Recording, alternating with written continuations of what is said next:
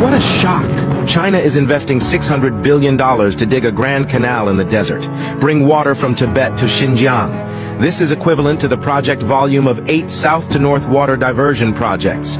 From now on, the problem of desertification in the northwest will be completely improved.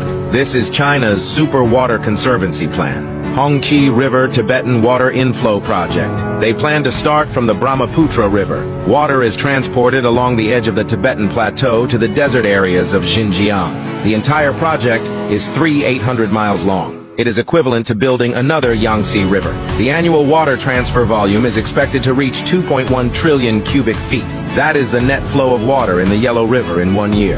After successful construction, northwest China will form an oasis of 80,000 square miles and 200 million acres of fertile farmland.